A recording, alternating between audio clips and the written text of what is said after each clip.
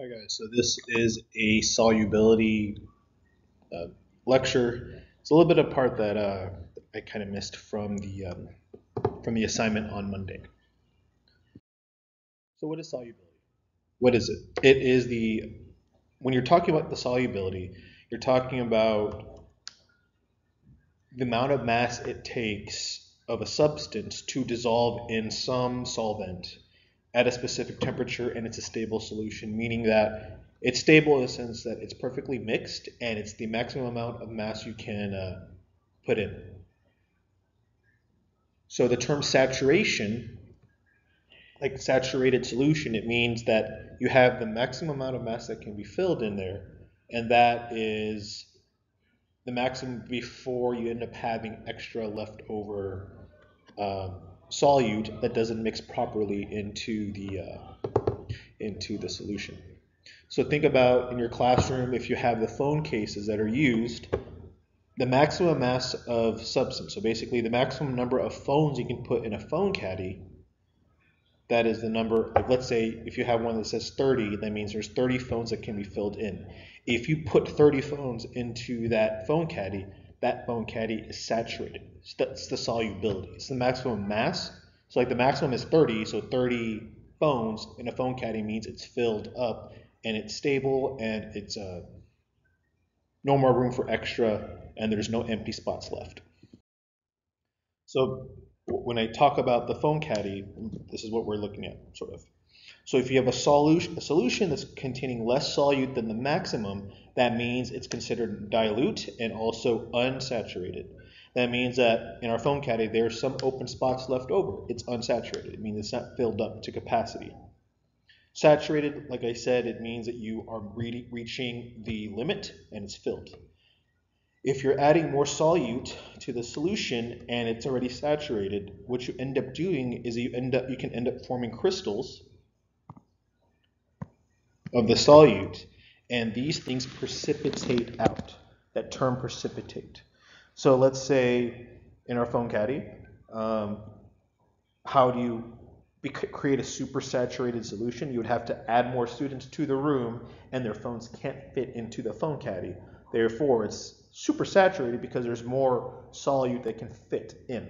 So in terms of this, in terms of actual chemistry, let's say you're making Kool-Aid, you're making chocolate milk, you're making Gatorade, whatever. When you have your container here, and this is your container, this is your beaker, your cup, whatever, you have some water in here, you add in your solute, which would be your Kool-Aid, your Gatorade powder, whatever, your solvent, the water, has a maximum limit capacity for that specific solute, meaning that if you start adding more than normal or more than it can hold, you create a supersaturated solution. Let's say we're adding some Powerade here, and then you mix it up a little bit, but then you end up with some leftover sugar residue on the bottom that you can kind of see, the part that looks like it can give diabetes really quickly. That is called a precipitate. That is the part that will not fully dissolve in the solution. So dilute versus concentrated, they're relative to each other. So if it's dilute, it means that you have a small amount of solute in comparison to the solvent or the solution. If it's a concentrated solution, that means you have a large amount of solute in comparison. So when you say there's like a lot of things here, it's a concentrated area, that's the type of thing we're talking about. Effects of temperature. So you're going to see with your solubility graphs, your assignments with that, with your lecture, etc., that temperature does affect the solubility of your substance.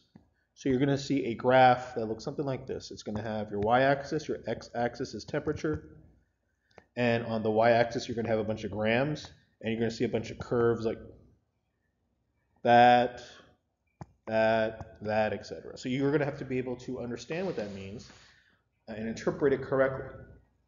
So for most salts, when they contain positive and negative ions when you put in solution. If you add more water, if you increase the temperature, you're going to increase the ability for that solvent to dissolve the solute. So apparently there's a secret about why Bill Miller's iced tea, hashtag not sponsored, is really good. What they do is when they steep the the tea, when they brew it in hot water, that's when they, apparently according to somebody, that's when they add the sugar, so the sugar gets dissolved into the solvent, into the hot water. That's why it's easier for you to mix, like, something that is hot, because you're increasing the solubility, the ability to dissolve. But if it's colder, there's a lot less space for the molecules to enter into and be dissolved, if you think about it that way. So if you have any questions, please let me know. Thanks.